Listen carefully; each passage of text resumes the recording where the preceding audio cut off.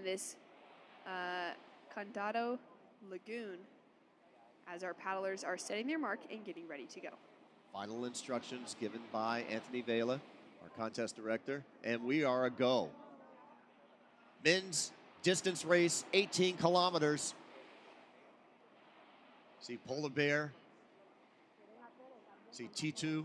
Kind of two packs are spreading out. You got a pack on the right and a pack on the left. They're all funneling into the right-hand side.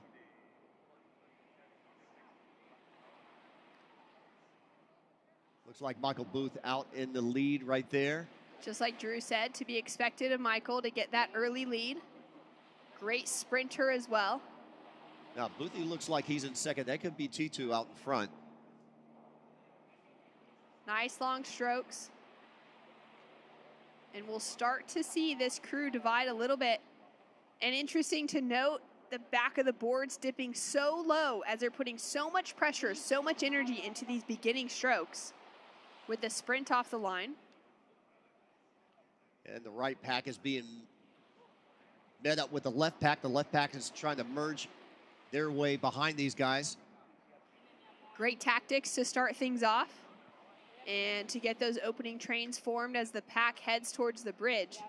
Roughly about 8 minutes separating the prone paddle start and the sup paddle start. And there we can see the paddle boarders, the prone paddle, now passing through the harbor and heading out into the ocean. They're going straight past the San Geronimo Fort, and they'll start heading towards the left up the coastline. As we can see our stand-up paddlers starting to separate as they come towards the bridge. A minute, 50 seconds into the sup distance racing, and we'll be here for a while. It's going to be a long race. They know that. They're in for it, but they've been training so hard, and these are Olympic-level athletes. The paddlers in this event this year have been training so hard. Their endurance is so high. It's going to be amazing to see who comes out on front, to see what kind of times they're able to pull through, especially with this wind that's come into factor as we see those prone paddlers starting to head out towards that first buoy. Yeah, and this pack, you know, is going to be really solid. These guys are starting out with a sprint to get under the bridge, and then once they get out in the ocean, I foresee, you know, a couple of who's going to take the inside, who's going to go on the outside. There's going to be different strategies. They watched the women's race, and they saw how they were attacking the course. And the men, there could be, you know, little teams, you know, some starboard teams, some country teams teaming up here, working with each other, trying to find, you know, the right and the shortest way to get through. That's right, getting into those team rhythms. And that's what we saw on the women's race that was completed about an hour ago for Team Spain, specifically in the SUP distance racing for Duna and Esperanza, who didn't have that plan from the start, as Duna was sharing with us here in the booth. But as it would happen, they ended up traveling together, and they stayed together for so long, helped each other to get the distance lead ahead of the rest of the paddlers. All right, we got a pack of 5 right here heading out into the ocean on the north side of the harbor. You can see the swells around. They'll be making a left-hand buoy turn here, and then they'll be paddling towards Fiji Rock, where the technical race was, and also our SUP surfing for both men and women. So very interesting. It was a pack of 8, now it's a pack of 5 in the lead. Rounding that first buoy, picking up, as Drew was saying, with just maybe a little bit of wind behind them now as it's blowing towards the west. And you can see some of them on their knees in that sprint style and others in the prone position as a very long train has formed. Yeah, the for our stand-up paddlers. The train is kind of separating just a little bit. We've got to have 2 trains here. But it's still early days right here in this race. We're just 4.5 minutes into the stand-up men's distance 18K and 12.5 minutes in for the men for the prone paddleboard. And they're now starting to pass underneath the bridge in that in that S form and just setting that pace. Looks beautiful. You can see how glassy and clear it is as they're coming just under the bridge now and beginning to emerge. A pack of 4, 5, 6 there right in front, Bo. Yeah, they're all following. Let's go down and check in with Drew. Drew, what do you see? Thanks, guys. Coming to you live from the boat right now. A very fast start for our prone paddleboarders. It was Spain, France, USA, and with Hunter Pfluger out in front in that lead pack, but very bunched up, but moving very, very fast down the coastline. It almost feels like a downwinder on this downwind leg, which should create some very exciting action. And just behind us, our stand-up paddlers are going to be coming out of the harbor through these big swells coming in and out of what they call the mouth or the jaws area of this particular position. But all of the fans set up on the outer rock over there cheering on their teams as they come across. It's a very exciting time. And guys, this should be a very fast distance race today. With the downwind leg and then the current coming back in through the channel, these guys should flat fly. Again, we're waiting to see who will be the first one to exit the channel here, as a lot of people saying Michael Booth is out in front, but you can see they're all bunched up and a lot of rail rubbing out there as they come out and really start stretching their legs on this downwind leg. So we'll take a look, we'll follow them live, and here they come. Thanks so much, Drew. I can see Boothie, he's on the right on the starboard. I see Shrimpy, he's kind of breaking away on the left. He's wearing the white hat and the stripe shorts, black and white. So, you know, the big dogs are going out there, and Shrimpy is now officially, you know, a gold medal world champion. You know, he's not competing in the juniors. He wants this. And if he could go double, tech and distance, that would be amazing. Yeah, that would be insane. And to see him out in front for the start of it means that he's regained the energy. He's had a couple of days off, didn't compete on the SUP surfing, which means 3 days to rest between winning his gold medal in the SUP technical race. He didn't need to. His teammates made second place and fourth place in the men's and women's SUP surfing. That's right. Team Japan did an incredible job on that side with Kaede and Taka Inouye on the men's and women's side to take away medals there. And they'll be gaining some very valuable points for their team, specifically heading into finals day on Sunday for us as we get a closer look at our front racers for the SUP distance paddle.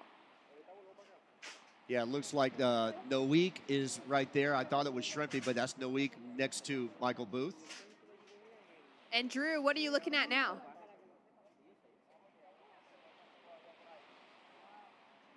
Drew, can you hear us? What can you see there from the boat? Out in front, Tituan Puyo just behind him with Noik just on the outside. And then the Japanese rider, Shrimpy, just behind them in the green hat. As they bunch up, we should start to see them come into more draft-like position and start stringing out as they exit the channel here. You see some big sets on the outer edge, which once they blast through that and head westerly, we'll start to see those draft trains form. There's your update. Thanks so much, Drew. Okay, Michael Booth in first. We can see the two Frenchmen in second and third. That's Tituan Puyo and Noik Guerriou. And then out behind them, we see Shrimpy. 16 minutes on the clock for our paddle distance race out in front there. And they're just passing by. Look at these outer rocks there, creating a little bit of chaos in the lineup. And that's going to mess up that rhythm that front pack had. As they approach Fiji Island, there are those couple of rocks cropping out, and it's really difficult to see them until the waves actually pass a little bit lower. That rock pops out, and that's where we saw that pack of prone paddlers just nearly get taken out by that set. Yeah, in this pack is two-time gold medalist Hunter Pfluger for Team USA. David Buell, he's in there from Team Spain. Julian from France is in this group, and I believe Andrea from Italy is also in this group. Trying to pick out which one is which, because these guys are just some more behind this group. He's trying to catch the lead pack. There we go, group of 5. And there you can see those tactics of just trailing behind each other and how helpful it is. Our paddler on the yellow board just taking a few strokes and then able to just drift behind the paddler in the front And it's just carrying him along there. The little currents that are created behind these paddle boards, they just pull that person next in line behind. Yeah, there's some still water on the back of the tail, and so you want to get your nose as far up as you can, but you don't really want to bump and possibly, injure your board or their board, because that's just unsportsmanship. But these guys are working together. They're cruising, all on their knees. Great technique. You see water bottles attached to the front end of the prone paddleboard. And the next pack coming around, Fiji Rock. Been a great race so far. We can see the wind that's come into play, and it's just giving that little bit of a breeze behind these paddlers, making it slightly easier for them to gain some speed as they now hit this very long straightaway bow towards the harbor. Yeah, they're kind of splitting up here. We're going to bring in gold medalist from the women's tech earlier this week, Candace Appleby, a double qualifier into the Pan Am Games. How sweet is that? I'm pretty stoked. It's pretty sweet. No, but you've won this distance race in the ISA. What are these athletes going through? It's about, managing your course, right? Managing your energy, trying to get in a draft pack and utilize the draft best you can, be smart, making sure if you're in a pack that you're, conserving energy and also making sure everybody else takes their turn. But if you have a specialty like the open ocean, that's when you're going to try to break away, right? Somebody like Shrimpy or Noik, Tituan, Boothie, they all have great open ocean skills. So that's an opportunity to break the pack essentially. And you can see these guys, they're not really drafting too much in the open ocean. Maybe Shrimpy's got a little side draft on Boothie right now, but they're going to do everything that they can to try to get some sort of a separation maybe going into the next flat section. We're seeing Michael Booth in the lead, Shrimpy in second place, Noik, or is that T2? That looks like T2 on the NSP there. And I'm sure Noik isn't too far behind. But there's a lot of water moving out there, and so you see Shrimpy here. He's really working hard to keep up with these guys, but also utilize the ocean. Shrimpy is all these guys are great at reading the water, but I'm pretty fascinated with Shrimpy. He's one of my favorite paddlers for sure. And I saw on your Instagram you picked him up and twirled him like a baton. Yeah, I was so excited. I've known him since he was a really little boy, and it's just so cool to see him doing so well. And I got a chance to talk to his dad back in July at the U.S. Open, and I said, "Hey, are you writing his training programs?" Because his father Takuji is a surf lifesaver, and he's got tons of ocean experience. And I said, "What are you doing for his programs? Maybe you can write mine." And he said, "We don't really write a specific program or do intervals like a lot of other people." He said, if there's wind, we downwind. If there's waves, we go in the surf. If there's flat water, we do speed. And if there's nothing, we'll go lay net and catch fish. And he was explaining to me that the way that he reads the water from fishing helps him read the water for his paddling. And it's just really cool that it's that waterman lifestyle that they live, and that's the way that he trains pretty intuitively with the ocean. And you can see they're passing us right now. You got a couple surfers on the lineup. Yeah, that's amazing to hear, that perspective of being ocean-minded already and then applying your sport within that. He already has so much knowledge of that, and for yourself as well, or for so many of these paddlers, that if they don't need to approach the sport and learn what the ocean is like and then try to apply their paddling to it, it would be so much easier, and that's where it seems like we've seen Shrimpy come out on top. Yeah, I think that's where a lot of the ocean athletes really shine, specifically at these ISA events, because we're always somewhere where there's going to be waves, right? And the paddles are mostly out in the open ocean. So there's lots of different races around the world that are in flat water and different locations, but all of the ocean athletes and watermen and waterwomen are the ones that are definitely going to excel at these ISA World Championships. Explain the two types of boards that we're seeing. We're seeing the dugout, and we're seeing more of a conventional board that you're running, a flat deck. Yeah, there's a lot of the dugouts. You can see Shrimpy really putting in a big effort here to get away from these guys. But a lot of paddlers are using the dugouts nowadays, especially in the open ocean and the downwind, or even in the flat water when there's more, I guess, treacherous conditions with waves. I think that the flat deck boards are beneficial because you can really move around on the board. But I'm kind of old school. I want the board to be as much like a surfboard as possible. This right here is a traditional prone paddleboard from New Zealand, and you'll see that there's straps up and down the board, so this allows the rider to be able to scoot back on the board, belly ride, and hang their body off the back of the board when it's a really deep wave in a critical section. So those back straps there will help a paddler to just hang their body off the back and almost kind of bodyboard the wave. Well, that way the they surf don't. life-saving events, they're into the shore break. So they need handles everywhere because they get knocked off their board so many times. Yeah, with the traditional paddle boards, you'll see two different styles. You'll see the more flat water pintail design with a round bottom, like the barks. There's a lot of barks on the water. Those are really fast. I'd say those are the fastest designs. And then you'll see the more square tail with a lot of the lifeguard straps, boards that come from New Zealand and Australia. And right here we have a really cool drone shot of the whole field. You can see lots of separation in the pack, a lot of water moving. You see surface texture kind of flowing right behind the paddlers, but then you can see a current that kind of moves a little bit from the right to the left of the screen. So the drone shot always makes it look a lot easier than it really is. But it's a lot of moving water out there for these athletes. Yeah, and every time we do get that shot from the boat, you can just see how much water there is moving on the surface. We don't quite have white caps yet. I would expect by the end of the race, we'll probably have the wind that strong that we'll start to see some white caps. But here you can tell just how much texture there is on the surface. Yeah, there's a lot of water moving, and so these athletes are going to want to manage,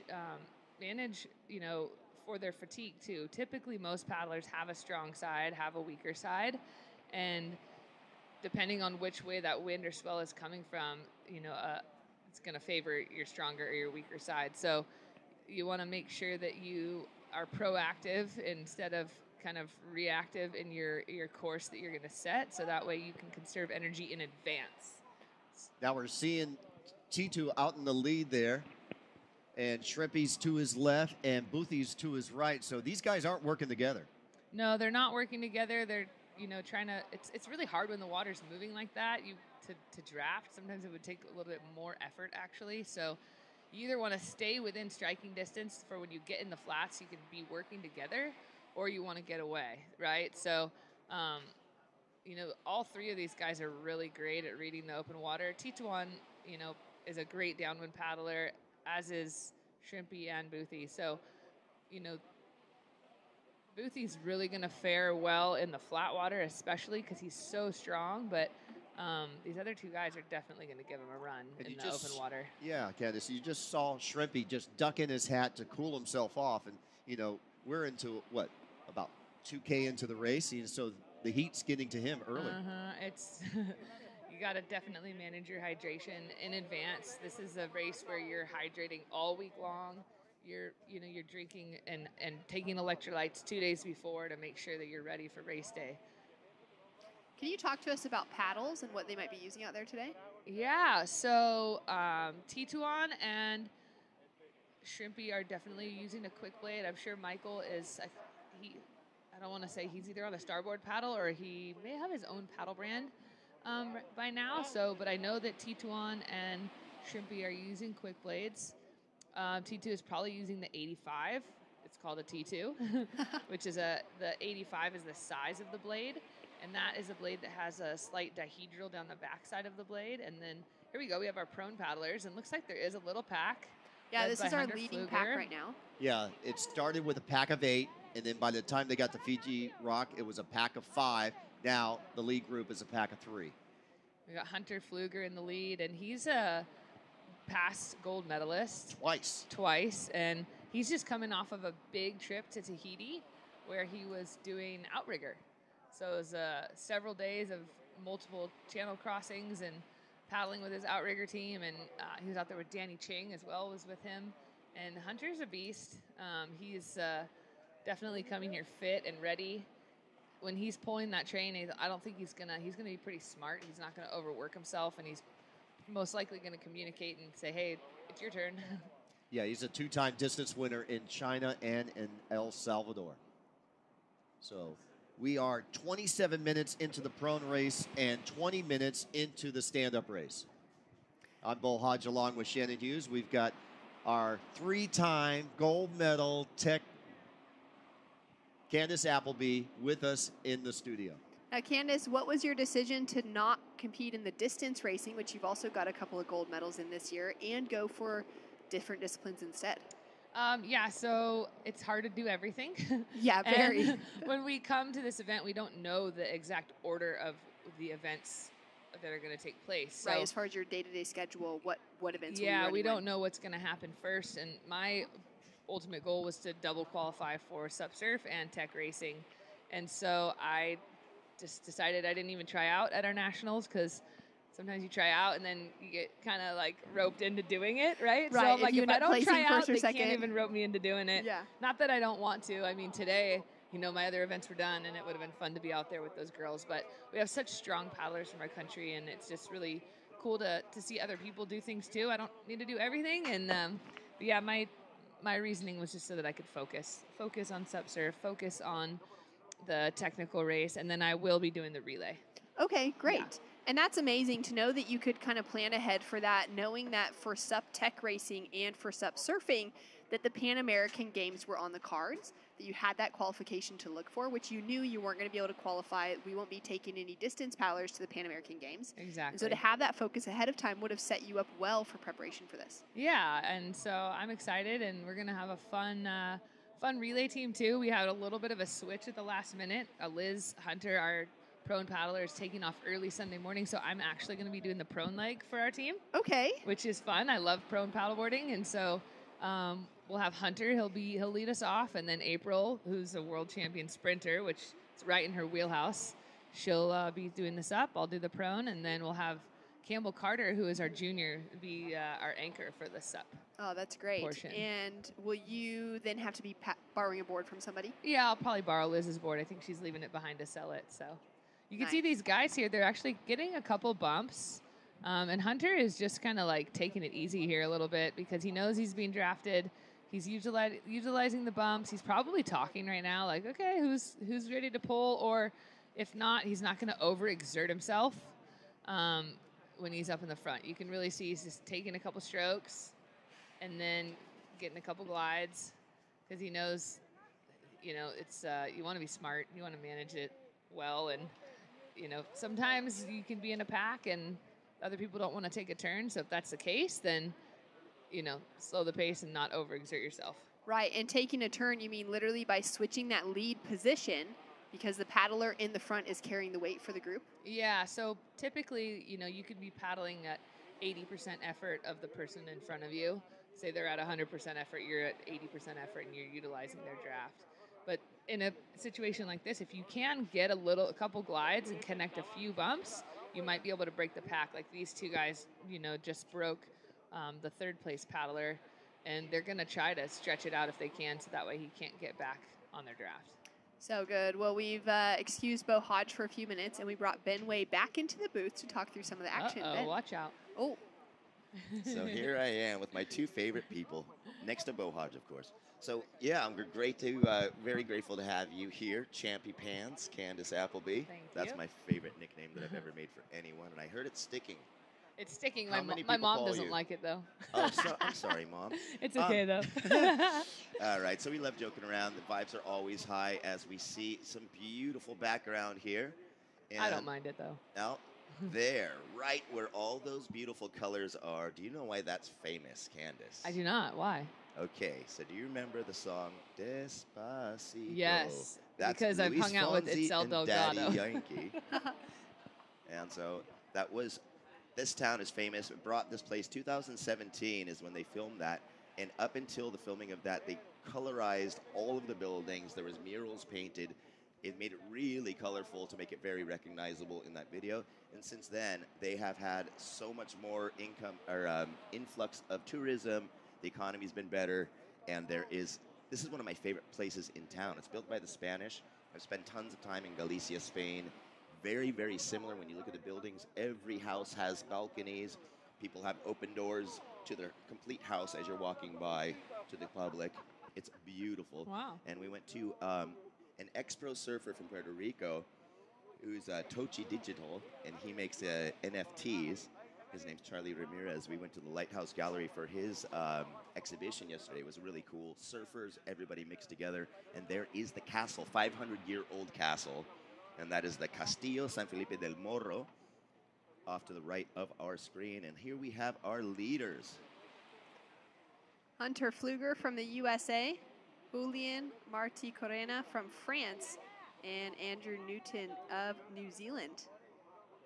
So fourth and fifth are pretty close behind. We had a really big spread in our earlier heat where we had Japan and Spain basically neck to neck the whole race.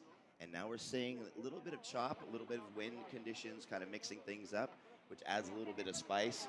Candace, what would you say as far as the glassy conditions compared to the choppy conditions? Does that kind of mix it up and help the field get a little bit closer?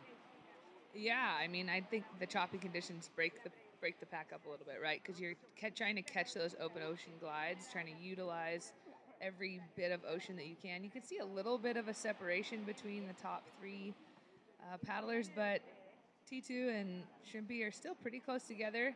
Looks like Michael is just kind of taking his time back there a little bit. Not so much taking his time, but just he looks very calm and composed. He doesn't look like he's worked up at all about the fact that he's in that third position. He's still well within striking distance, and you know, these guys are just taking their time. You can see totally different styles of paddling. You got T2 with a longer stroke, and then Shukuri has got a really low, powerful. He said in his interview, I loved it, he said, you know, I know that I'm small, but I believe that efficiency beats power. I think that's a Conor McGregor quote. Really? Yeah. That's but insane. I love that. I love that the confidence in his interview with, you know, his abilities and the way he reads the water, the way he uses, you know, there's a strength to weight ratio in paddling that's super important, right? So you have all different body types for the men and the women. Some are tall and thin, some are short and muscular, but it's the strength to weight ratio combined with the way you're able to read the water and really power your craft across it. I loved what you said about his fishing knowledge helping out his surfing, which, and the more time you spend on the ocean, it doesn't matter what sport you're in, you're just going to be that much more connected. And you can tell the people who have more experience are the ones who can see waves that others can't. And I'm sure you've had that in a lot of your heats where you've got longboard experience, you've got all of types of regular surfing without the paddle experience compared to a lot of these people who might only be paddle surfers. Yeah, I mean, every way that you can enjoy the ocean is only going to benefit each discipline that you choose. I found that when I started prone paddling more, it helped my downwinding for SUP because you're laying on the board, you can really feel what the bump is doing, and you understand what the board is doing because your legs will start to elevate if you're laying down, and it helps you understand, like, okay, I'm low to the water, I can feel this energy. Then when I'd get back on my stand-up paddleboard, it helped me understand conceptually, like, oh, how to slot my board in the trough of those waves to move along on the ocean.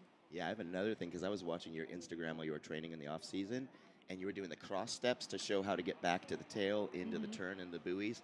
Cross stepping is a longboarding maneuver, and someone who's not familiar with that usually doesn't have that balance from one foot to the other. And so I think that would be definitely an advantage when you're coming towards those buoys. You need to get to the back of the board and let the front half out. Yeah, absolutely. My longboarding background has really helped my footwork on the stand-up race board.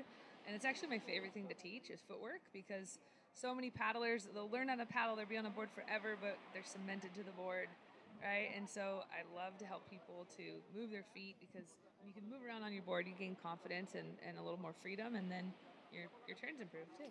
And that's something that I've noticed. So my background is all in longboarding, and clean footwork makes everything else easier. The cleaner your footwork is, and avoiding shuffling at all possible costs means that you're fast in transitions, your board's able to stay in a nice trim line, and everything works out better. And I've noticed that in this week is that those paddlers, specifically during that technical race, that were lighter on their feet and able to transition quick without actually sliding their feet across the surface of the deck, were faster in those transition moments. They were able to get that maybe paddle dug in a little bit better. So it's really interesting that you've been bringing that specifically in from a longboarding side into the footwork now to maybe be something that can start pioneering a little bit of a different approach in stand-up paddling. Yeah, it's super important to be able to move around and be agile, and even, just your approach on a buoy turn. Sometimes you will shuffle because when you're paddling hard, your legs are so hammered into your board, right? So sometimes you'll shuffle a little bit, and you'll take maybe one little step, keep paddling because you want the board planing on the surface of the water. Then you'll take another little step. The goal is to be ready to make your turn by the time you get to the buoy, and instead of having to take all your steps sometimes right at the buoy. Because, like I said, you're using your legs, and if you take all your steps at once, then it can suck all this energy out of your body. And we have Shrimpy here. He's making a move. Oh, he's getting a little overheated. You can tell he's really making a move on T2, but then now he's crouching down on his board to get wet. It's hot out there. And Boothie, you can see a little bit increase in his cadence there. He sees that Shrimpy might be getting a little bit fatigued in the heat, and that's when you want to make a move, right? When you're in the back and you see your opponents slowing down, ideally you're kind of, you're reading the water, but you want to read their body language at the same time. And you can learn a lot about, even if you're in a draft pack or just what's going on in front of you, by reading their body language. And so when you see somebody, they seem to fatigue, it kind of can encourage you to I'm going to push a little harder, put the pressure on them a little bit. Right, you can see that they're starting to slip for a moment, and it gives you that extra boost of energy yourself, even maybe more mentally, but then to push yourself physically to try and catch up to them. And that's exactly what's happening here with Michael Booth getting pretty close to Shrimpy from what we saw before. Yeah, definitely. So on the back, right directly in from where they're at right now, they're passing by the old cemetery, which is called the the Cementerio Santa Maria de Pazis, and they said there's about an estimated 1,000 graves there, and they said when that was constructed, the Spanish government viewed death as a mystery, and so they were very fearful of death, and that's why they put them there to help the transition from death to the next stage, or whatever the way they viewed it, and so that's why they picked that position directly heading out into the ocean. But here we go. We're getting a little bit closer. Looks like Michael Booth's starting to gain a little bit. You can see how much this swell is picked up from the women's race this morning. We didn't have sets really, I think, this big starting to roll through. That wind's definitely pushing a little bit more. And it's kind of crazy to see how much is coming up to the side as Shrimpy's now starting to move into the lead. Yeah, and it's going to be a pretty technical part of the course because you have swell, and then you also have reverberation from the island itself. So there can sometimes be a little bit of backwash, so you can have it coming from both directions. So being super agile on the board is really important. Utilizing bracing if you need to, which is where you put the top side of the blade down on the water to help you kind of skim across so that you don't fall. But these dugout type boards do add a little bit of extra stability. So, and here's our prone race right here. These guys are actually, our stand-up guys are passing some of our prone paddlers a little farther back in the pack. Typically, stand-up paddle boards are faster. They're longer. They're 2 feet longer, of course. But then you also have the size of the blade, which is bigger than the size of your arms. Significantly bigger. Yeah. So it's no surprise that our stand-up paddlers would be passing the traditional paddleboarders. However, if there was a course with a really strong headwind, then sometimes the traditional paddleboarders will fare a little bit better because they're lower to the water. Right, because they don't have that wind blowing against them, and their body acts like a sail. For right now, it's working in the favor of the stand-up paddlers with that little bit of wind from behind. That's true. I have an interesting question, Candace. Do you remember in the 90s they had webbed gloves for surfing? Yeah. And they had the famous ones where the ape gloves was the aquatic propulsion equipment. And those things used to make your arms burn so much because it would turn the surface of your hand into about 3 times the surface, and your shoulders would die. Are they allowed in paddle surfing? No, in paddleboarding that would not be allowed. And I don't think anybody would really try and do that. I mean, even in regular surfing, just paddling out, you'd get twice as tired, twice Yeah. as fast.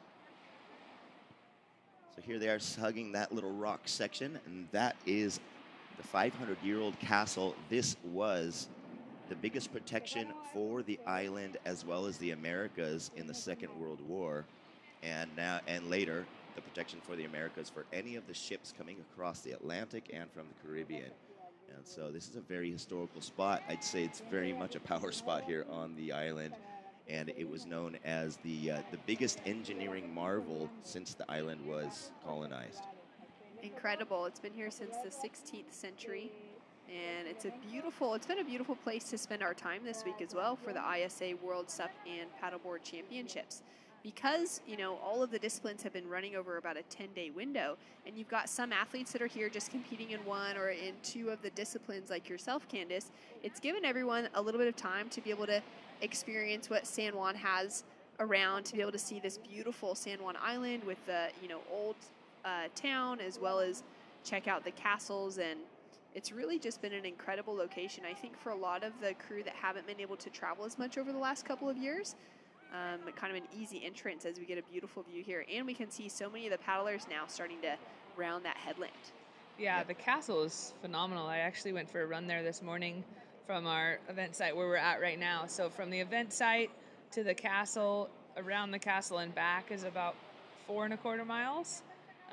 And it was so cool. You can see the ocean, and you're running by a castle, and then I ran into a huge iguana the other day on my way back, and I was like, whoa, thing looks like a dinosaur.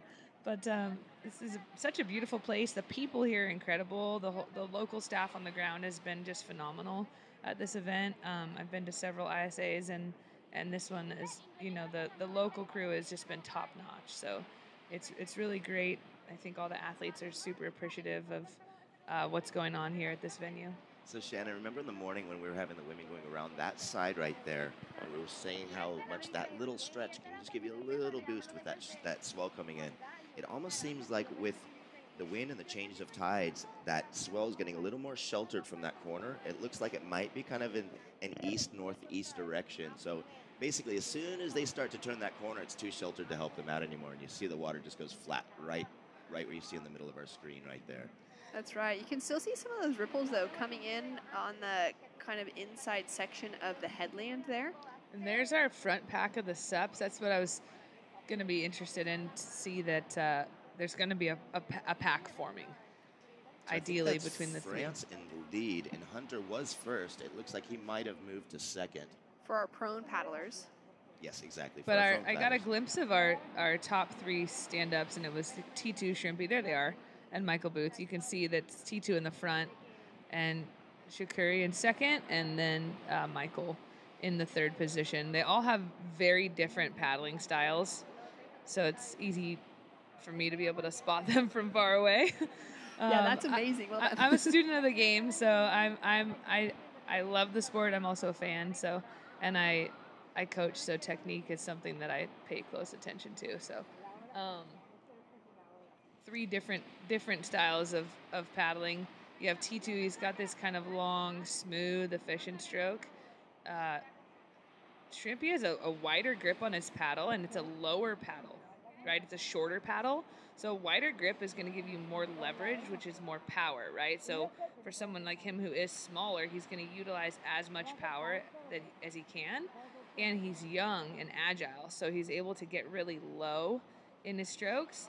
And then Michael is kind of, you know, he's very strong, right? So when you watch him as he puts his blade in the water, he like just power hammers his strokes, right? So he kind of just like stab in the water, right? He's kind of a really strong guy. So it's three different styles, but something that you pay attention to that's going to be similar for all of them is you have, you know, four typical phases of the stroke. So when you're looking at a good stroke, you first look at the catch phase. That's where they're planting the paddle in the water, right?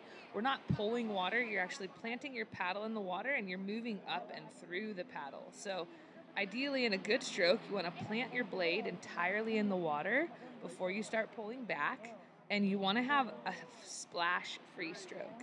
So all of these guys have a pretty smooth catch phase, where they're burying the paddle in the water. In a sprint race, you'll see a lot more splashing because it happens so quick and so powerful. But all three of these guys have a really smooth catch phase. Ideally, you want your shaft of your paddle straight up and down as it's entering the water. That's going to help you to go straight. And what you'll notice, then you have the power phase, which is that like meat and potatoes of the stroke. And all three of these guys have a really strong triangle that they make with their arms. Something you call a power triangle. Right now we're back to our top two of our, they're off the screen now, but I think we have Erie here from Brazil. He's a Brazilian paddler on the flying fish board there. He's got all these guys have great strokes, right? So you have your catch phase, second phase is your power phase. That's where you're like pushing down hard, pulling back fast, having a nice wide grip on the paddle. And then the third is the exit phase. You want to exit by your feet, ideally. And then the fourth phase is the recovery. So they're going to come from their feet straight back to the catch phase again, trying to keep all those strokes as efficient as possible. Right now, it looks like we have our second group of prone paddlers. I think that this is maybe third, fourth, and fifth. Yeah, it looks like it, Candace. And it looks like Spain's in that group, too. We've got France and USA in that first group. We've got a group of 5 in the beautiful shot from the drones from Action Sports Productions, the ASP group here filming it live. They also were in charge of filming the portions of the Olympics in Tokyo in 2021. And in fact, I think that's Jay Johnson's apartment right there on the castle. No, that's actually going to be my guest house. I'll be taking that thing over in the next couple of days. One thing I wanted to mention as we're talking about Shrimpy, and we were talking about the youth and the power. Look at him. He's getting 3 strokes to everyone else's 1 stroke. You're talking about that energy, the extra energy of being youthful. His cadence seems about 3 times as fast as the other guys. And yeah, so what he may be, I don't want to say lacks in power, but he's smaller, right? So those guys they're taller. They can get in a more of a glide per stroke. They can reach out a little bit farther. And so what one of them may get in glide per long stroke, he's making up for and taking more strokes. So 3 different styles of paddling. I was talking before about that power phase, right? The power phase is where really you're pushing down, pulling back. You can see all 3 of these paddlers make a nice strong triangle with their arms. And then ideally you're exiting right near your feet or just behind your feet. So if your paddle comes far past your feet, and Shrimpy does a really good job of his exit is like supreme. It's right at his feet, right? Yes. So when your paddle goes too far past your feet, it starts to act like a rudder, just like in a canoe, right? You have a steersman that sticks the blade in the water to steer the canoe. If your paddle goes too far past your feet, then it's going to make you go crooked, essentially. So all of these guys have beautiful, great, efficient strokes. And then that recovery phase where you're going from your exit back to your next catch. Now you can see T2 does have a bit of a outrigger canoe background. So his recovery phase comes a little bit around in a little bit of a circle, just a little bit off to the side. And that's something that you're going to see from some of the outrigger paddlers because of the way that they exit and recover into their next stroke. When you look at Shrimpy, his is a little bit more straight, which the straighter your recovery phase, that's the quicker you're going to be to your next stroke, right? The closest distance between 2 points is a straight line. So we're seeing Michael Booth make a move right here, Candace. He's on the right-hand side. He's just past Shrimpy. So I think Boothie has planned, to stay with the leaders, and he's going to make a mark to make his move right now. Yeah, he may be making a move, or they may be switching leads and taking turns. There may be a little bit of communication there. It looks like somebody's broken off, and there's a little bit of a board gap, but I think that's still Tituan. I could be wrong. But yeah, right now we're getting an update from AV. We can tell you that, well, in fact, let's go down to Drew. And you're coming to you live from the boat right now. Great cross shot going towards the other side. Now, last time we saw him kind of work the south side of the channel. The men are really hugging the north side of the channel. So a little different strategy in this heat. Now, if you've been following along, you've seen Shrimpy Akari really splashing a lot of water on himself. And if you look at his paddle cadence, it's about twice that of what Tito Ampuyo out in front right now, and especially Michael Booth, currently sitting in the third position, is. So Shuri utilizing a lot of wasted energy here as he really increases his paddle cadence, trying to keep up with the Frenchman. Titouan, though, very confident and very poised and just consistent with his paddle stroke coming into the channel. But the thing to talk about is Michael Booth from Australia. If you look at his cadence, it's about 2/3 of what the rest of the group is doing. So you could tell he's utilizing a lot of rest and sort of letting Shuri pull him along in this draft train. Now he seems to fall off here a bit as we see these cross waves kind of push through, but look for Booth to really start pushing it in the channel. Thanks so much, Drew. We're getting updates here. So let's go. We got T2 in front, Shrimpy in second, Boothie in third. We got Noik in fourth. We have our Brazilian Ari Torino. He's in fifth. The two Italians are working together. That's Davi Alpino and Riccardo Rossi. They're sixth and seventh right now. And we can tell you that Christian Andersen from Denmark is in eighth. And bring this up. Stand by. Number 20, Fernando Perez from Spain. He is in ninth. And number 166, Aaron Sanchez from Spain. So the Spaniards are 9th and 10th, and they're working together. So now we're round and around. Remember how flat the water was in the morning with no wind. We didn't have that movement of tide. It was still kind of on that cusp of the dropping tide and the rising tide. And there's a lot more action inside this harbor now. And that's definitely wearing on them a little bit more, whereas I think the women's round had a little bit more time to kind of draft behind each other and kind of save some energy through this zone. Yeah, this was the flatwater section, but it's no longer the flatwater section. It's going to be interesting to see what happens when these guys get back in the open water. I'm seeing Shrimpy still with a lot of energy. That's, he's a high cadence paddler. But that's his style. And that's his style, and he's very efficient. If you look at the way that his strokes are, he has a perfect power triangle. He has a perfect entry and exit. He's not wasting any energy. His stroke is very efficient. He just has a lot of energy. Yeah. One thing I wanted to say is, as we were talking about the cross-stepping and how the board moves and keeping the board stable, I noticed in the tech race that Shuri, his lower body just stays almost locked, it seems like, and his upper body's doing most of the movement. And you can see his board bobs very, very little with his strokes. Yeah, so that's a great observation when you say that his lower body looks locked, because his knees are bent when he's paddling, but they're strong and stiff, kind of hammered into the board, which you don't want to be bouncing up and down off your legs. You want your legs engaged. You want your knees bent, using them kind of in a bit like of a deadlift position.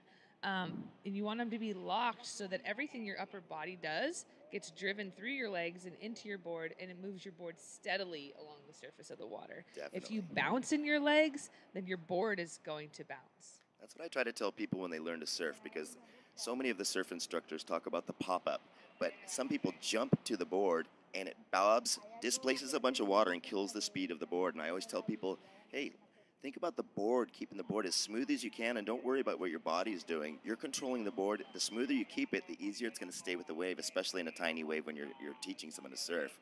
And as a shaper, I know that the more movement in the board, the more that you're displacing, you're starting to push water in front of the board instead of gliding. Yeah, you want the board to be planing on the surface of the water as smoothly as possible. So we got an update with Ricardo Avila from Puerto Rico. He's in 16th, so we're trying to track all of our paddlers as they go through the course. We are 56 minutes into the men's prone division and 48 minutes in the men's stand-up division. And these guys, the top three, Titouan, Michael Booth, Shrimpy, they are just powering through this course. And it's been T2 leading out in front, and he's a former champion in the distance race, winning in Nicaragua in very hot, humid conditions in 2014. In 2019, he won the technical in El Salvador. And right now, it looks like Boothie has come off that pack. Shrimpy's making a little bit of a move on the inside of Tituan. I'm not sure if you guys can help me where they are exactly on the course, if there's another transition back into the ocean coming up soon, but there is definitely a separation in the pack. We're still about 3/4 of the way. Would you say that, Bo? Yeah. Their time is 49 minutes. Yeah. They're about 3/4 of the way through. They're going to be heading back to the original start line. They'll be paddling in that lagoon again, under the bridges, and then heading back out to the ocean. All right, so we still have plenty of time in essentially this flat water section. So I don't think anybody's really going to go out on their own just yet. It'd be a little bit too soon to do that for this front pack. They're going to do their best to stick together. Here we go. We have our leaders in the traditional paddleboard division, and I'm sure these guys, Hunter's playing this smart. He led a lot in the open ocean. So there's Julian in front with the prone and Hunter Pfluger. And let's go down to the boat and check in with Drew Marin. Coming to you live from the boat once again. We're catching up with our prone paddleboarders. Not much in the way of any changes in the leaderboard. 1-2, you're looking at them right now, just out in front.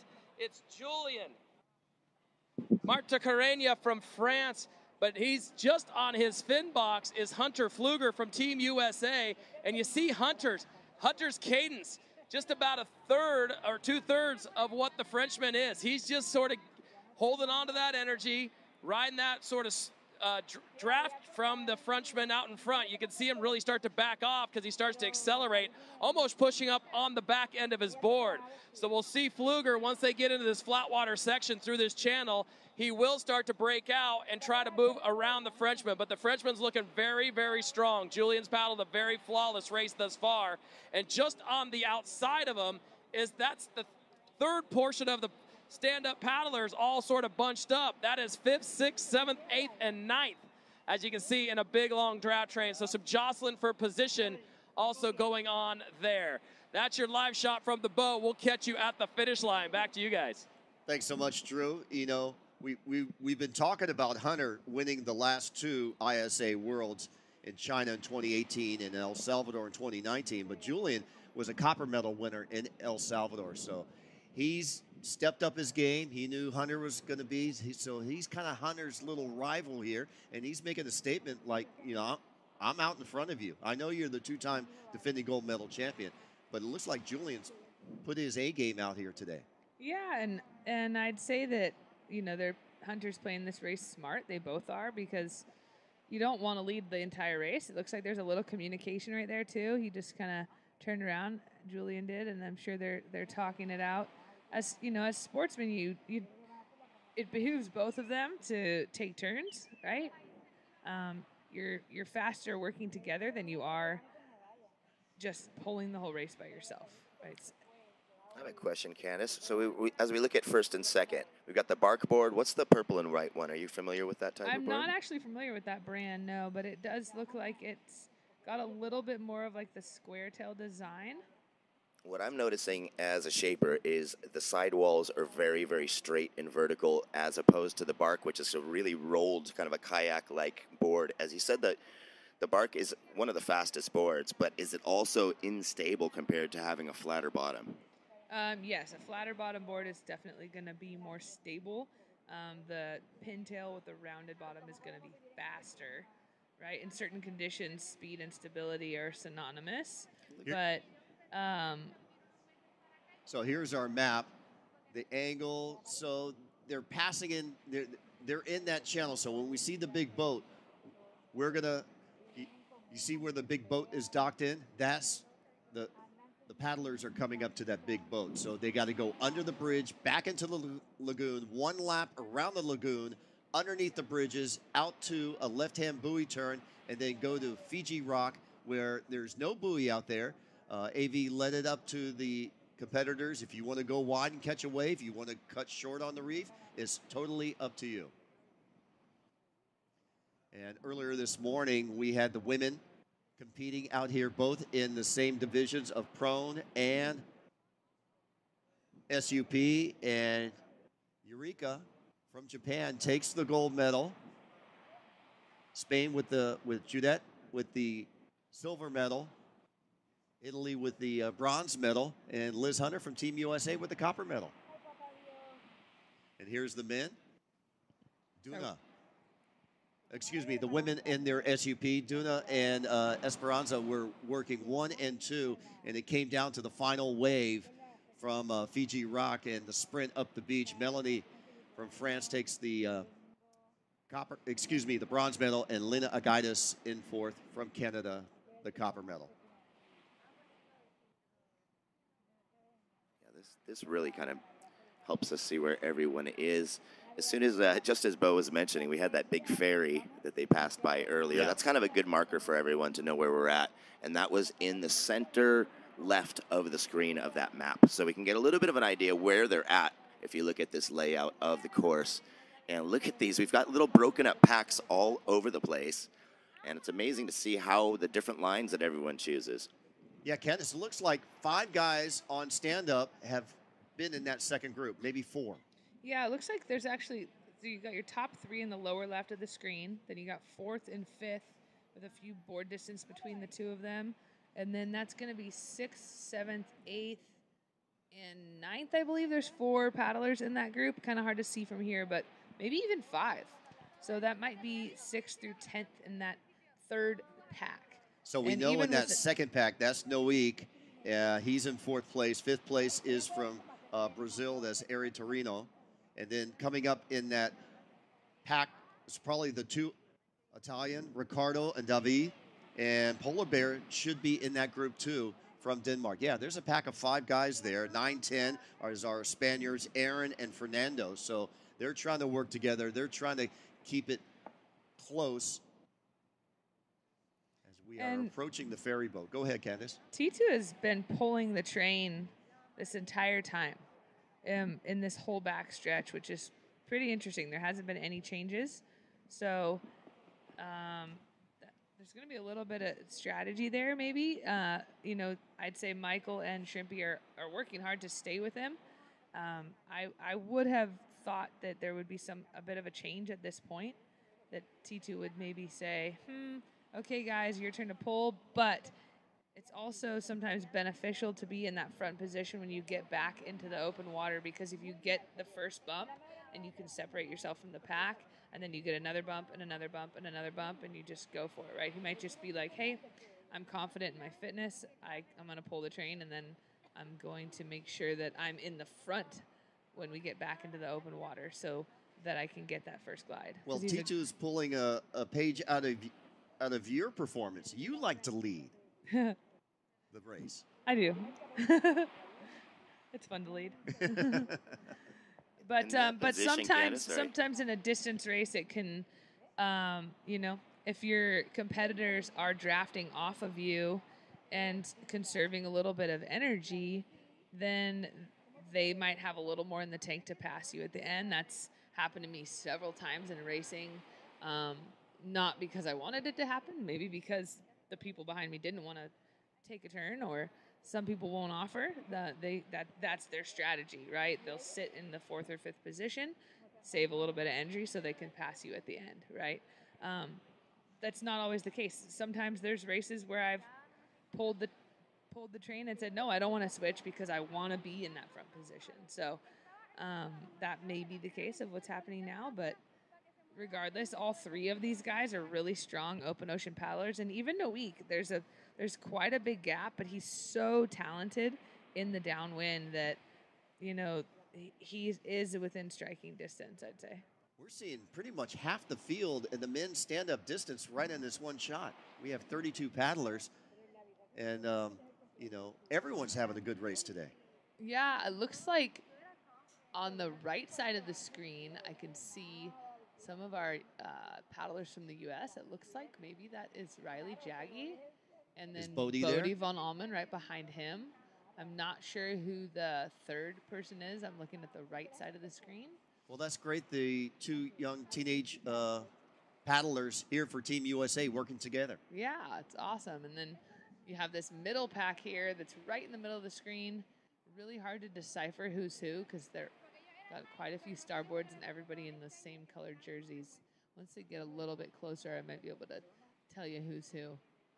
Yeah, so speaking of teamwork, when we did the interview with Duna, she said they really went into that with the plan of making doing teamwork, conserving each other's energy, having good communication of who wants to lead for a little bit, switching places, recharging, and basically trying to kind of even out their energy through the finish. Yeah, I mean, if you work together and you plan your changes, then you're going to be faster than everybody. You're faster working together and conserving energy. Now, this shot's great because you can really see how far apart those packs are.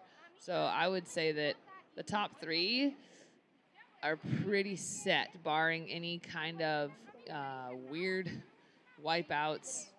That's a pretty good gap, unless somebody falls off the train and bonks. But if I was a betting person, I would say you got your gold, silver, and bronze within that top mix there of the 3.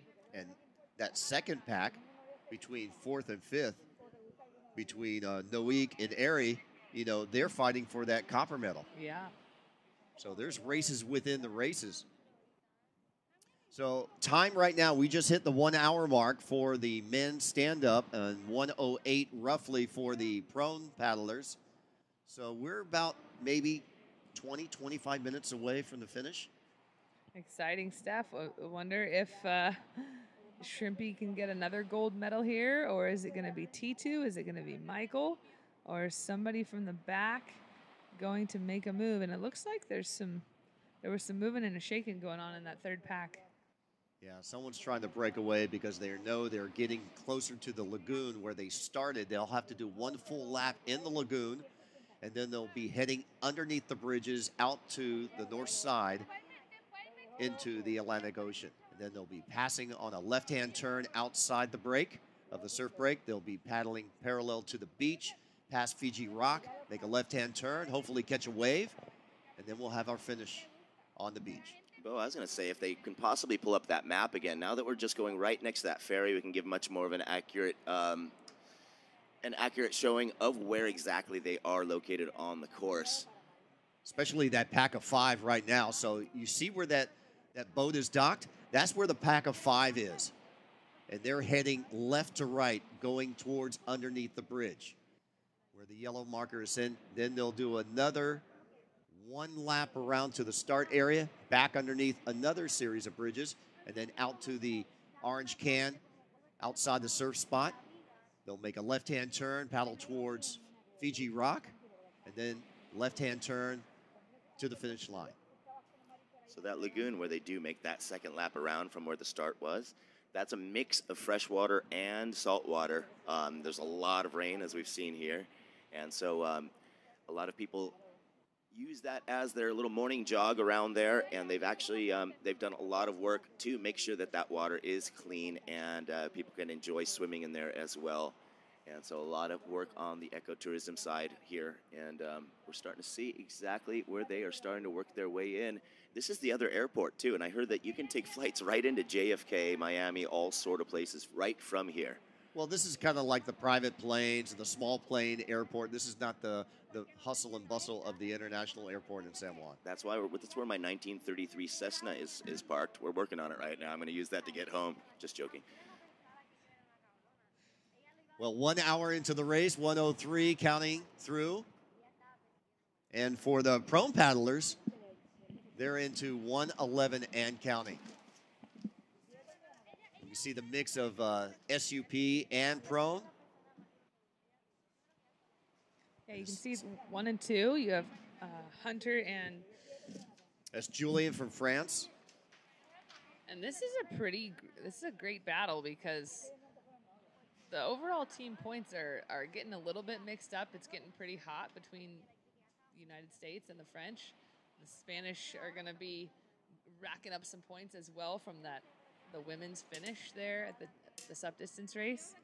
So every single position counts for points towards that overall. So today there's going to be a lot of points gained and some big implications for that overall. And Team Japan with 2 gold medals, a silver medal also yesterday in the SUP surf.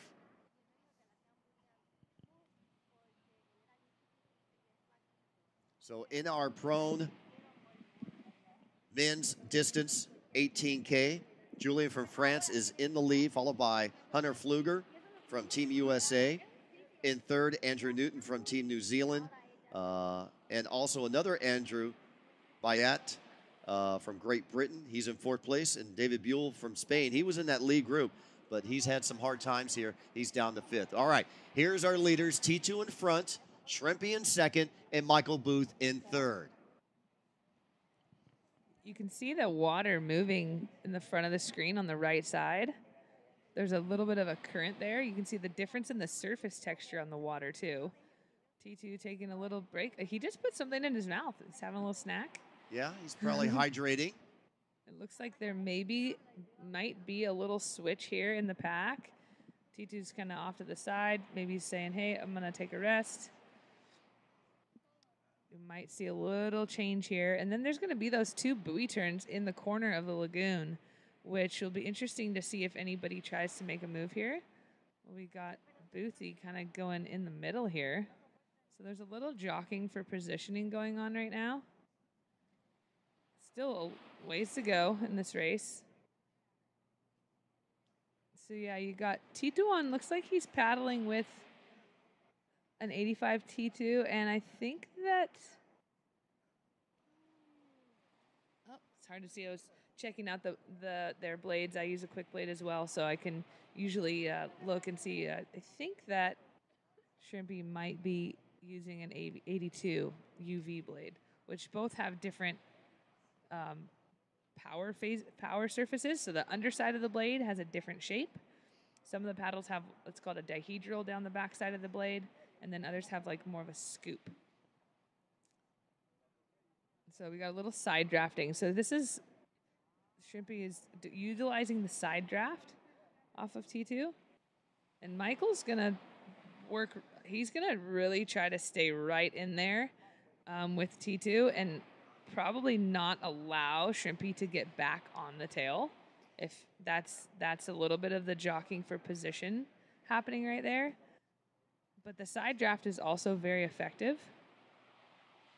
Like so I said, they seem like they're pretty much cruising right now. No one's going to make a break. If you were in this pack of 3, when would you make your break to have separation? in the open ocean. In the open ocean. Yeah. So if I was in a pack like this with 3 people, I would try to take over as far as the communication and call changes, maybe every 3 to 4 minutes.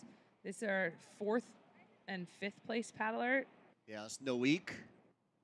Noik and Erie. This is a really great showing for Erie to be up here. You know, Pat, looks like there's a little communication going on. If they were smart too, they would be working together, changing every few minutes. Because they would be faster. You're faster if one person uses full energy, the other person rests for a little bit, and then you switch, right? Then the other person is full energy while the other rests for a little bit. So, like we were talking about before, you asked when would I make a move, right? Ideally, if you're working in a pack, you want to communicate and try to change every few minutes, maybe every 3 to 4 minutes, and communicate which side you're pulling off of the draft. That way, everybody's a little bit faster. But sometimes at this level, they don't want to communicate. They want to let the person in front do as much of the work as possible, right? So when you saw T2, he took some sort of an energy supplement. Maybe it was a goo or a salt tab or what. I'm not sure what he had, but he's probably feeling it. And if you're in the front and everyone's drafting you, you have the power to slow the pace down as well, right? So right now we're looking at 6, 7, 8, 9, 10. And this pack is working together. Yeah, that 3rd pack has been sticking together for quite a long time now.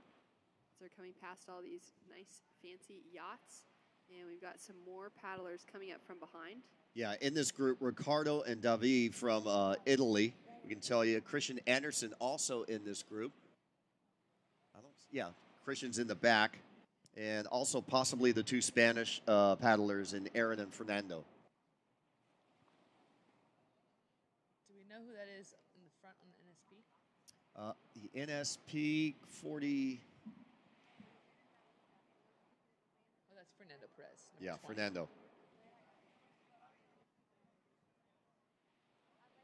Then we have our 3rd pack with Bodie. We got Bodie von Allman there on the SIC.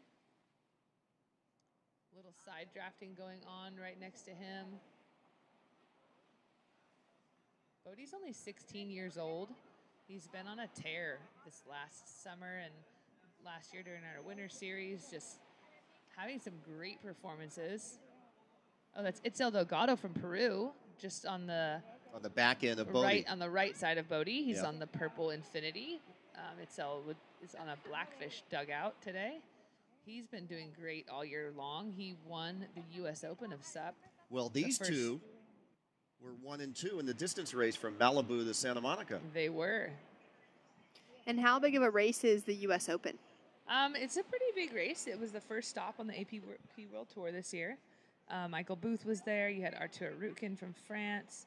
A lot of top paddlers came, and Danny Ching was there as well. So it was highly competitive. The course went from Malibu to the Santa Monica Pier, and it was really challenging. There was fog, so it was really important to make sure that you went to the race meeting so that you understood what was going on. It's up to you to navigate your own course, and Itzel and Bodie did a really good job of that.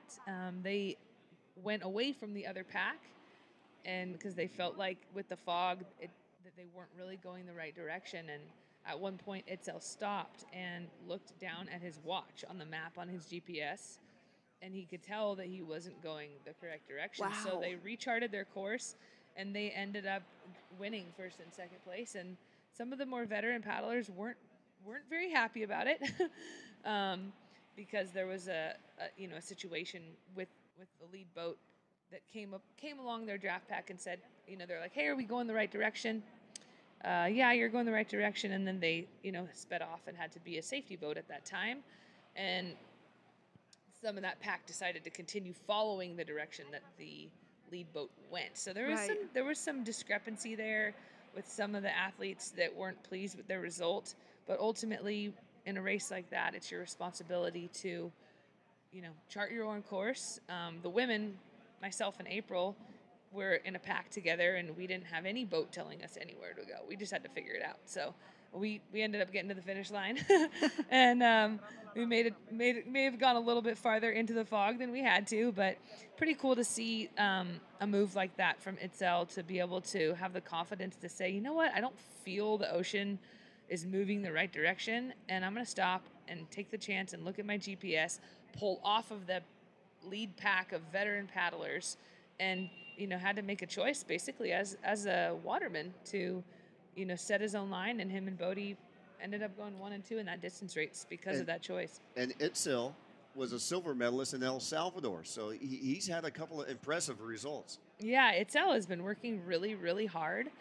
He trains with the SEPA Academy out of Hungary, and that's Daniel and Bruno Josulio's mother. She is a excellent trainer and writes all his training programs, and he is on it. He just sticks to the program. He's doing his running and his biking and his gym workouts and putting a lot of time on the water. So really, really proud of Itzel. I'm a fan.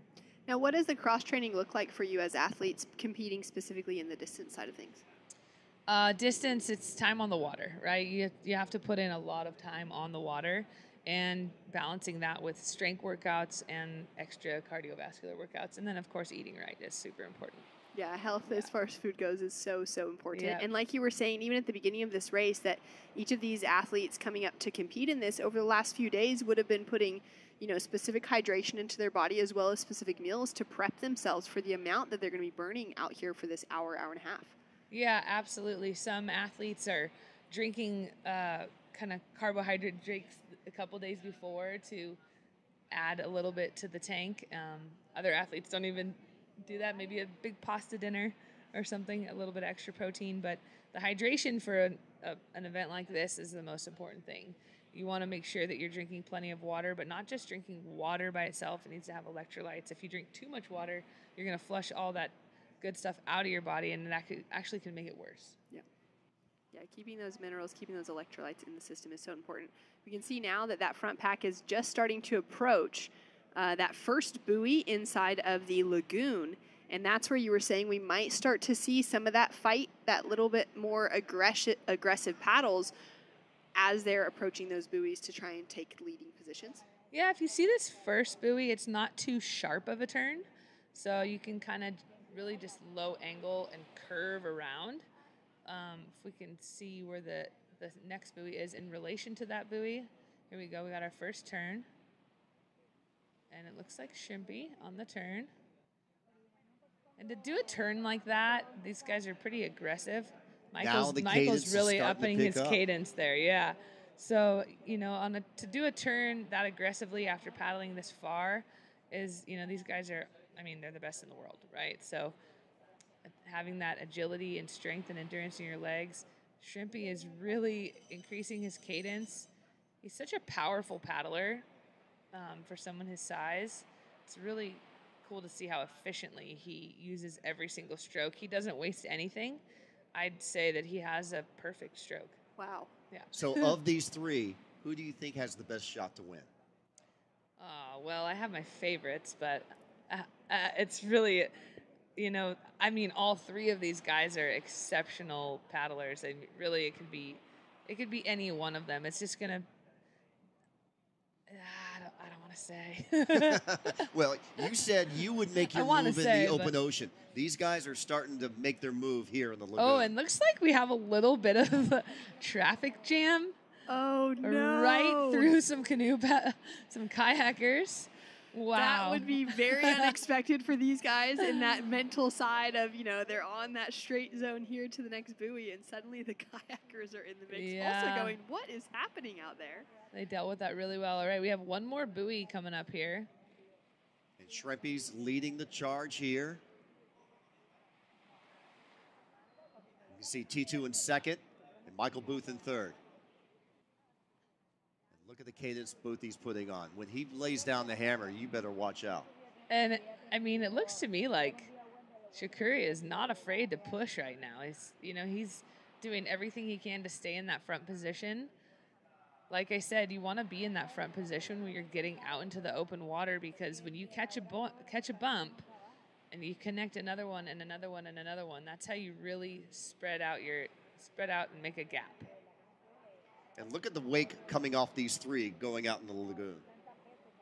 Yeah, this is not a no-wake zone when these guys are around. And we can't even see that second pack in the view. So these three will determine the first three medals: gold, silver, and bronze. And there's the second pack. That is Noik and Ari. Okay, they started in the lagoon. They went under the bridge. They went out to the open ocean. They made a left-hand buoy turn, went all the way down to the far west end of San Juan. They came down into the harbor. They made another left-hand turn. They passed the boats, the piers. Now they're finishing up their lap in the lagoon. And next up, they'll be going underneath their second bridge to go out to the ocean. Yeah, this next leg is going to be really interesting to see. There's definitely some waves, too. So if they're able to stay near each other in that open ocean stretch and connect some bumps, the waves are probably most definitely going to play a factor in coming around Fiji Island. And it sounds like the prone paddlers are about 5 minutes behind where the stand-up paddlers are for those race leaders. So that's the division that we're starting to see formed. It's an 18-kilometer race here around Old San Juan and the entirety of San Juan Island, which has been incredible. And now we're coming up to that finish where really quickly here, we're going to see these guys hitting this open ocean stretch back into the wind again. And for those of you tuning in online, thanks so much for joining on isasurf.org. Be sure to check out Instagram, Twitter, or YouTube at ISA Surfing. And for any photos you're taking around the contest site maybe this week, hashtag ISA Surfing. And it'll be exciting to see these paddlers coming across the finish line. Okay. That stretch right around Fiji Island is super technical. I got a chance to paddle out there today on a prone paddleboard, and when you catch a wave, there's great waves running right to the finish, but there's also a little side wave that comes off of that inside reef that makes it really easy to wipe out or fall. So at the end of this race, these guys have not only a wave to catch, but also a side wave. Oh, we have another paddler on the course. Looks like he's just cruising here. So that when I was talking about, the stroke efficiency earlier today, we were to analyze this guy's stroke, you could see that his, he's not really getting that blade all the way in the water. Yeah, there's still a little top of the blade sticking his out. grip is kind of narrow, right, which doesn't give him a whole lot of leverage. And it looks like the paddle's too big for him. It's a pretty big blade. I'd say that that's maybe, some rental equipment, but he's, probably doesn't even know that the fastest men in the world just passed him, which is a pretty cool thing about this sport that, so many people can be on the water. It doesn't matter what level you're at. Stand-up paddling is just so incredible because it allows you to enjoy the ocean, enjoy any body of water. You can be a complete beginner, non-athletic person, or you can be one of the greatest watermen or waterwomen in the world and find something within the sport to even just enjoy or to challenge yourself. Well, we're hour 20 into the men's distance 18K race, an hour 28 for our men in the prone position, paddling in their race between Julian and Hunter. But the excitement is really going to start the feast right here with Shrimpy now taking the lead, T2 off to the left, and Michael Booth still in third place. And I can see that Shrimpy clearly wants to get in the open ocean first. He's confident in his ability in the open water. It is a little dangerous, the fact that Michael Booth has been in that third position for so long, because that third position in the draft pack, you're saving the most energy. The farther back you are in the pack, the more energy you are saving. And I mean, Michael Booth is a world champion. He's an exceptional distance paddler, and he's really strong. So he could just be playing it smart, trying to sit back. If I was to compare open ocean skills and bump riding, I would say that Shrimpy and T2 have a little bit of an edge over Boothy. But again, all three of them exceptional paddlers in the open water and in the flat water. We're seeing Noik and Ari right here in fourth and fifth. They're going to be battling for the copper medal. So there's another race within the race. And then the pack of 5 and 6 guys in the third pack. Yeah, Noik just looked back over his shoulder. You can see that their cadence has slowed down a little bit compared to before. I think they were really trying to grind and catch up to that front pack. But at this point, they probably know, okay, we don't have enough time left on the course to really catch those top 3 positions. You saw Noik look over his shoulder just to make sure, okay, it's between us two. Now let's, Erie's just bending down there to get a little bit wet. He's hurting with this heat. The heat is pretty brutal. But it's gonna be a battle between these two in the open water. If I had to bet on it, I'd say Noik gets a little bit of the edge. He's from New Caledonia. They get excellent downwind conditions down there, and he's a downwind specialist. So he'll be able to use any little bump on the ocean to help him. Yeah, this is going to be a really exciting finish to that race. You know, going for those positions for gold, silver, and bronze are going to be really tight for the finish. We could see it come down to 2 boats hitting the sand at the same time and who's off and running first. We could see some distance created if a bump comes through, or like a proper stand-up wave, because we've seen that swell increasing through the day.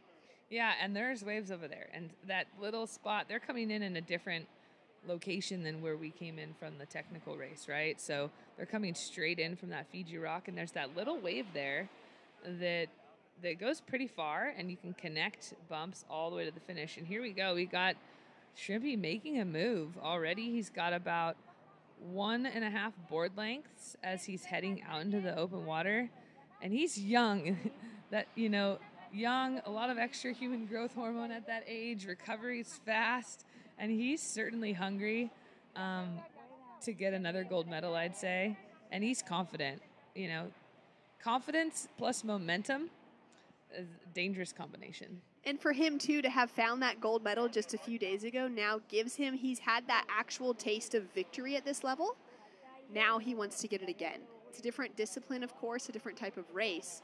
But was it like that for you once you secured your first gold medal, to then be even more hungry with more races that you entered because you felt that relief of actually taking away a win? Or did you feel like you had more hunger going into it to win the very first time? That's a great question. I think that was so long ago, so it's hard for me to remember. But, yeah, I mean, there's definitely something to be said about momentum, right? And momentum does build confidence in, hey, I've done this before, I can do it again. but I also believe that confidence comes from preparation, not performance. And when it comes to all three of these men, and even, you know, Shrimpy as well, that I know that he's come here prepared, right? So you can't always rest on a previous win, but a win this week, that's going to tell you, hey, wait a minute. Okay, I'm in top form against the best guys in the world. Yeah, I can do this. Yeah, I love that breakdown, that preparation is what allows confidence, especially when it comes to sport and the work that's being put in behind the scenes. And we can see them now approaching this first buoy. They passed the fort for the front pack bow, and Shrimpy's in the lead. Oh my God, look at the lead that he's got on now. And I'm just trying to rack my brain, Candace. I don't think an individual has won the tech and the distance in the same ISA year. I think so. I did in Mexico. Did you? I don't know about for the men. For the men. I know Jordan Mercer has in the prone. Yeah, in the prones. Maybe Australia has in the prone as well, but I'm not sure if it's ever happened for men's SUP. So that'd be a great stat to check. Yeah, we're trying to research that right now because we know T2 has won the distance and he's also won the tech, but they were different years. But right now, Shrimpy is putting the hammer down, and T2 feeling the effect of dragging the other two for pretty much 80% of the race. Yeah, I mean, you know, you have a choice to stay in front or to fall behind and get in a second or third place position. And so that's all part of the racing strategy and the tactics. And we still have a little bit of, you know, little ways to go here, but I'm enjoying watching this.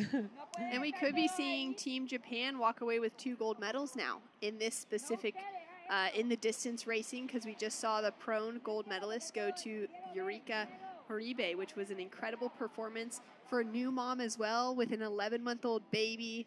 Got the mother-in-law here with her and her husband paddling in the races for Team Japan. So that was really exciting. And now to see if Shrimpy can cross the line in the distance race to add another medal. And they'll be looking very strong heading into finals day for those team medals as well. Yeah, they also picked up a silver yesterday in the women's final. So 1 hour, 26 minutes and counting. There's the second group right now because Shrimpy has broken away. Michael Booth has moved into second place. Tituan Puyol is now in third place. And there we can really see the distance that the SUP paddlers have over our prone paddlers. We can see the 3 packs. We'll have a 4th pack thrown in on the left-hand side of the screen here, I think, with our 4th and 5th place paddlers. But we've got a lot of those SUP paddlers out in front ahead of the prone paddlers. So we'll probably be seeing maybe 10 of them finish ahead of those top 2 in the prone race. Now the wild card, Candace, and I know you're thinking about this, who's going to catch a wave? Is it going to be the back of the pack catching the front of these 3, or is Shrimpy going to catch a wave and run away with it? Yeah, I mean, that's why it's so important to get as far out as front as possible right now for him, because T2 and Michael are still pretty close. Hard to tell from some of these different angles, but if he comes around Fiji Rock and there are no waves and they get a wave, then it can change things up a bit. And now we see Hunter Pfluger in the lead over Julian from France. Yulin. So Hunter, Yulin from France. Yulin, but and Hunter's going for a 3-peat, 3 in a row. Yeah, and I know Hunter definitely is going to want to be in the first position of the draft, going out into the open ocean, because he's really skilled downwind paddler. He lives on Oahu and he does that Hawaii Kai run often, and he's just really, really great in the bump. And so, like I said before, you want to be in that front position leading into the open ocean. And we got some waves here too, a little bit of side swell coming in. Well, we got the incoming tide too. So really, go ahead. Paying attention to your course is really important. Not being too far inside. Sometimes you think, oh, I can go. Oh, there's a little bit of bunny hopping going on. It's a little shallow, maybe. A little sandy sandbar pass right there. You run that. And typically, traditional paddleboarders don't wear leashes during races. It's a pretty uncommon thing, but because of safety, because they're on such a big course, it was a requirement. Interesting. Yeah, so it can be kind of a a little bit of a challenge, you know, just managing your equipment, because you go from your belly and then you paddle up on your knees, right? So the leash has to be small enough to where it's not going to drag in the water and slow you down, but also be comfortable when you're knee paddling. Right. So are they typically wearing an ankle leash as opposed to a knee leash? I would think so, because once you're paddling on your knees and your knees are bent, it's kind of annoying right there, just like trapped. Yeah, it right gets really behind your tight. knee. Yeah. But even having it on your ankle, I could understand why you would typically not want to be wearing a leash if you're on a paddleboard. Yeah, because when you're on your belly and it's on your ankle, it's probably going to drag in the water a little bit. So Here's a pack of 4. This will be 3rd, 4th, 5th, and 6th. And the paddle distance race sitting at 1 hour, 38 minutes now on the clock. Yeah, for our proners, they started 8 minutes before, so their clock is at 1:38. And here we go. We've got Shrimpy coming around the corner here at Fiji Rock. And he's all alone right now. He's all alone. He's going to do everything he can to get any bump that he possibly can. He's looking over his shoulder. There's Michael Booth. There He's just entered the fray. Wow. And now to see if he can finish for Shrimpy with a mistake-free race coming into the finish. Yep, and it's been a pretty consistent out there, some of these waves coming through. This is really exciting. I'm such a fan. Shuri Araki currently sitting in first, getting himself onto a good-looking bump and looking very solid to take away another gold medal this week, Bo.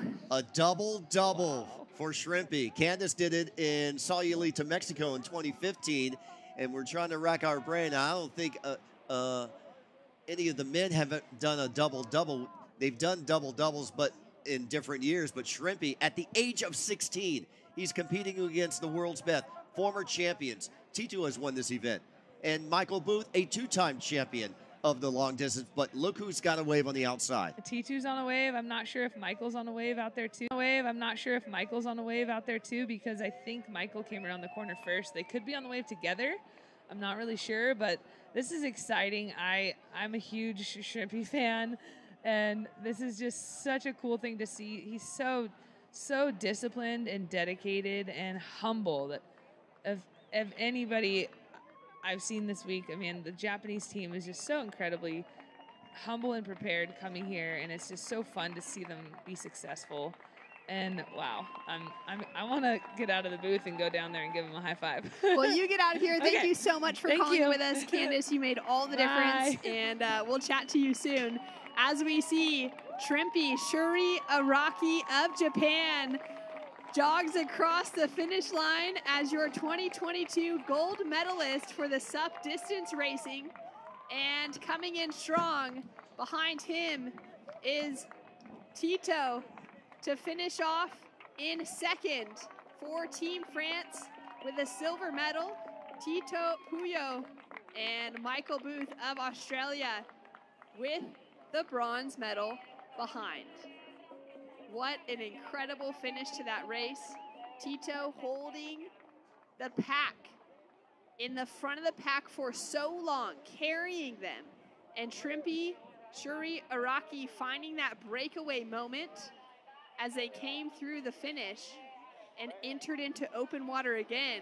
And you know what his untouchable by that And stage. you know what his hat says? Keep paddling. And what did he do? He kept paddling. And there's his dad right there putting the flag around him. It looks like Aries now coming in for that battle. He's trying to chase Noik right now. Noik's in 4th place. So France will have 2 on the podium, with 2nd going to T2 and 4th going to Noik, unless Ari can catch this wave, and he's got it. So we could have a sprint for the copper medal right here, because Ari's comfortably on this wave, and if this wave holds up, he can catch Noik. Surfing in. Noik's found a little bump on the inside, so that helps out. But Ari's got this bigger bump, and Noik's got about maybe 5 board lengths ahead. And now that bump just kind of runs away, so they do not merge up. This is for the last medal for the men's podium. Looks like Noik is on the home stretch to cross that finish line with a medal and to add a 2nd to Team France. A great paddle from Ari as well for Team Brazil. But it's Noik finding another bump through here to the inside to just give him that extra acceleration as he approaches the sand, checks behind him, and now hits cruise mode, knowing that he's going to be a medalist. And our copper medalist with the French flag behind him for Noik Jariyu. And an incredible finish as we see Ari looking across the finish line, Bo. Yeah, in 5th place, and he had a great battle with Noik. You know, they tried to make a pass to catch the lead group. Candace was talking about it, and all of a sudden, it was, you know, not to be. He doesn't need to carry his board, but he wants to carry. Well, that's our Brazilian. The Brazilian crossing the finish line. All right, here we go, another battle. That's the polar bear on the right. Christian Anderson. And trying to make out the number on the starboard on the left. And what a solid set. I mean, for them to get an actual wave all the way in, for our paddlers also coming around from the outside.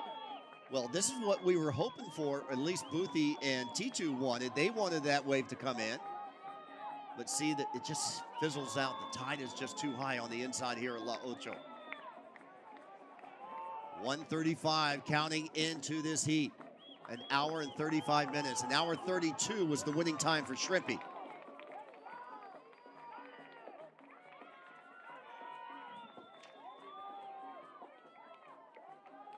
And nice strong paddles here to see who will finish.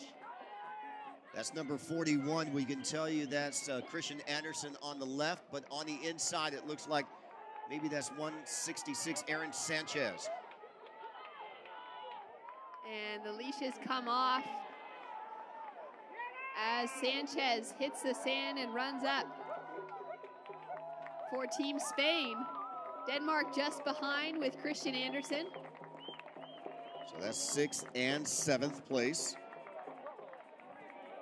42 now.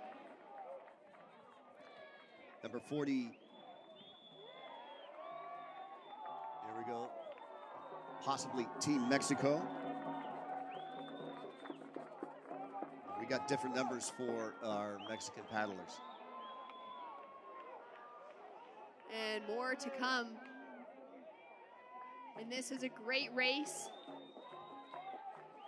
Here we go. It's El Delgado now coming in for Team Peru Finishing. in 9th place. And there is Hunter Pfluger. Still making his way out to the orange can to make a left-hand turn out into the ocean. And that'll be the front of our prone paddle racers. And look at the distance that he put on Julian. And this is exactly what Candace Appleby, gold medalist, was in the booth sharing with us. That Hunter was going to want to take that front position, that lead position coming into the open ocean, coming from Maui. No, and he would want to be in this leading position because he is so comfortable in winds and conditions like this. he lives in my neighborhood. He lives in Hawaii Kai on Oahu.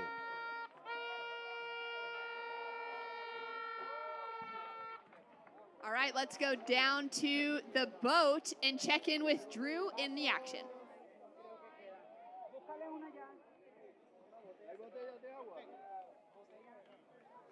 We're coming to you live from the boat right now.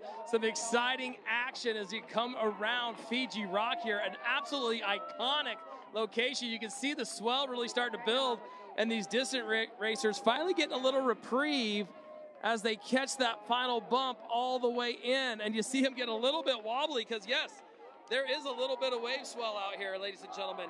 But, yeah, it's been a very exciting race so far. That's Javier Gomez coming across and from Mexico, now making his way around. And you can see the crosswell kind of hit him there. But, wow, what a distance race today. Give it to the man from Japan, Trippy Arakigai. I mean, absolutely incredible how he performed. But, boy, the conditions, ladies and gentlemen, have been absolutely stellar for this distance race. You had a lot of current through the channel, a nice little downwinder with plenty of bumps to push through.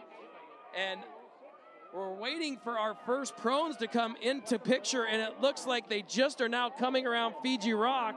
And it looks like Team USA Hunter Pfluger is out in front. If you pan to the left there, you can see him just in front of the second place competitor. So let's see if Hunter Pfluger, it will come down to the surf on the way in if he can hold on to this over Yulin Montecarreña. So a lot of action still to come. I'll let you guys call the finish of this prone paddleboard race as they make their way around. Back to you guys. Thanks so much, Drew. And I know Hunter's dad, Alan Pfluger, he's going to be happy, stoked, excited that his son is now a 3-time world champion. And unfortunately, we didn't get to see the breakaway between him and Julian, but I'm sure we're going to hear it in the interviews. Yeah, what an incredible performance, though, that Hunter has put in. And to go 3 in a row, that is insane for any athlete in any discipline to go 3 years back-to-back on top. For him to walk away with his 3rd gold medal now for Team USA is very exciting. And he's just starting to round Fiji Island. And we have also received confirmation, as you were looking there, that we have never seen a SUP distance and technical race winners in the same year before on the ISA side for the men. Candace Appleby taking it on the women's side in previous years. But for Shrimpy, it's a very first in ISA history to see a male win in the SUP distance racing and in the SUP technical racing. Yeah, I was just trying to rack my brains. I've been to most of these events, not all of the events, but following the history and the placings of all of our competitors. I remember Jordan Mercer has done it multiple times, and Candace Appleby did it in Sayulita in 2015 down in Mexico. But now Shrimpy has done it here in San Juan, Puerto Rico, and we're going to welcome with big open arms right here Hunter Pfluger stroking in. He can see the finish line.